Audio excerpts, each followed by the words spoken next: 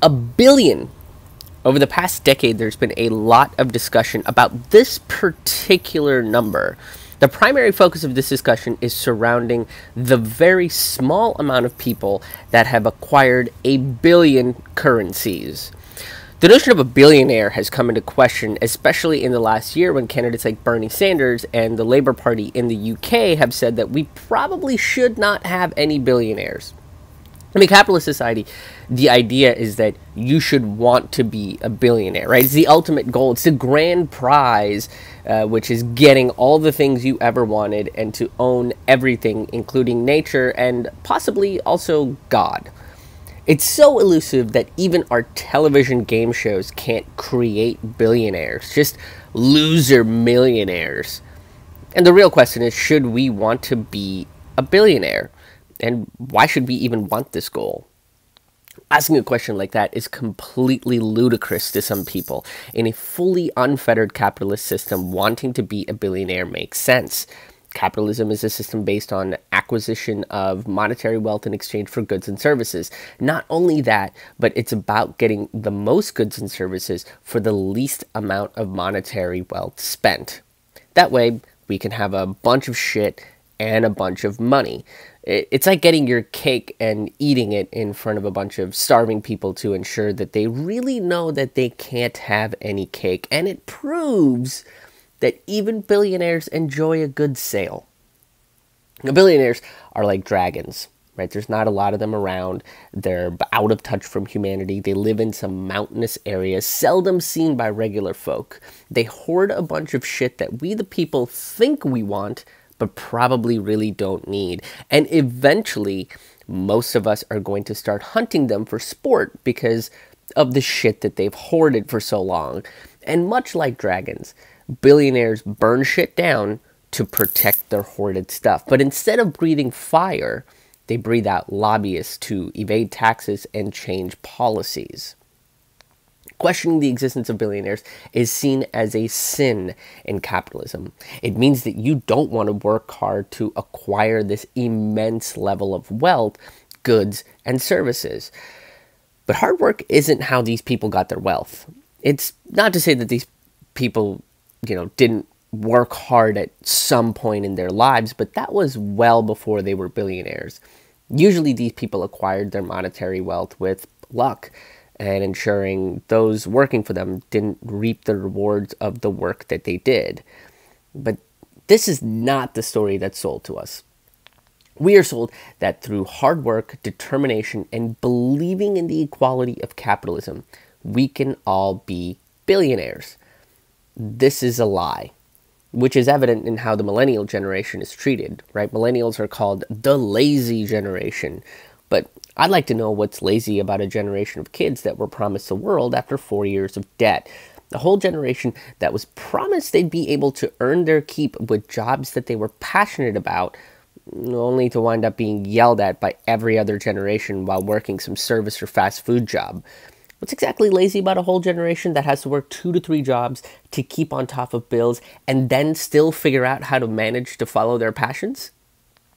We're a whole generation that hasn't received a minimum wage increase in a decade, but have had to deal with the rising costs of everything to make more billions for someone who doesn't give a shit about us. But that's the allure of the billionaire. These people have so much money that they don't have to worry about bills. A billion currencies mean that they can afford the healthcare or food, shelter, or rare collectibles they want without any concern. There are no struggles or suffering for the billionaires. It's basically Shangri-La. They have everything and they don't have to do a goddamn thing to keep it that way. I'd say that's far lazier than my generation of constant workers.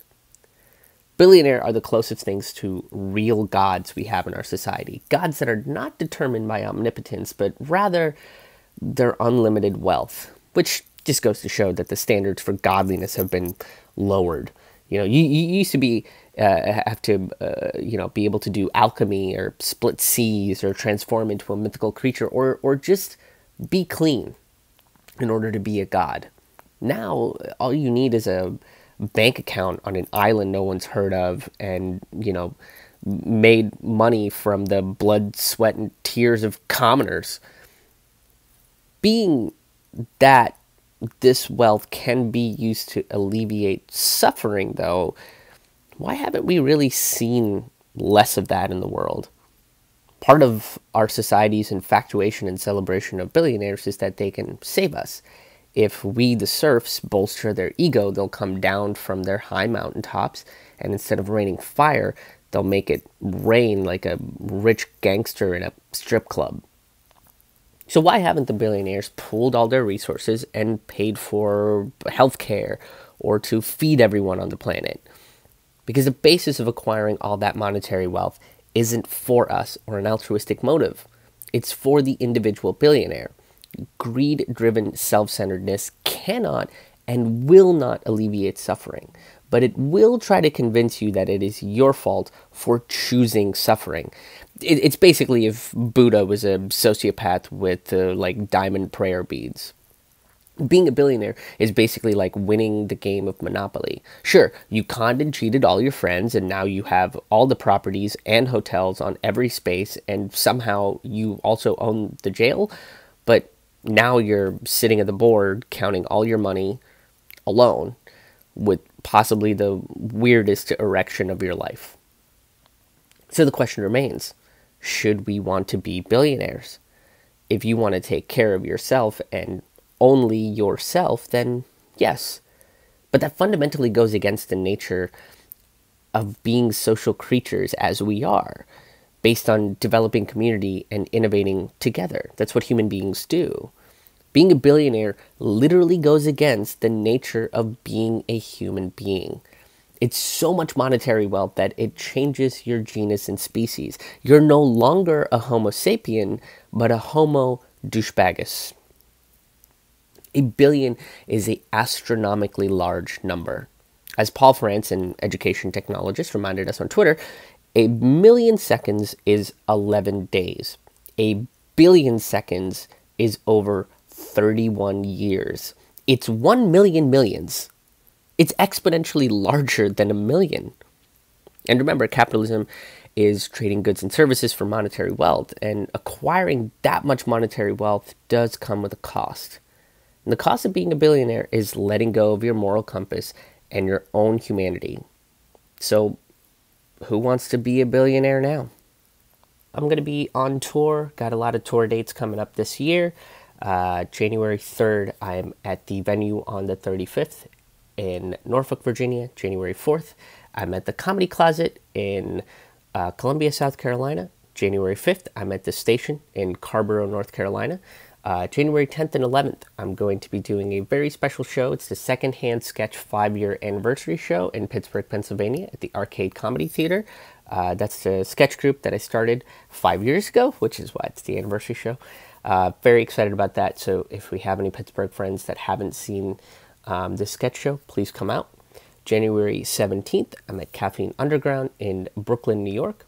January 24th, I'm at La Castaneda for Lank Out Loud Comedy in Lancaster, Pennsylvania. January 25th and 26th, we just added a second show. I'll be opening for Lee Camp at Ruba Club in Philadelphia, Pennsylvania. On January 29th, I'm going to be at the 730 Tavern in Boston, Massachusetts. January 31st, I'm at the Appohattian Theater in Portland, Maine. February 7th, I'm at the Marquee Theater in Middlebury, Vermont. And February 8th, I'm at the Revelry Theater in Burlington, Vermont. But like I said, I've got a ton of stand-up comedy dates. So if you want to see whether I'm coming to your city or not, you can go to my website, ramennoodlescomedy.com. That's R-A-M-A-N, noodlescomedy.com. Check out whether I'm coming to your city. Grab your tickets. Come hang out with me live on, come check out the live stand-up comedy show.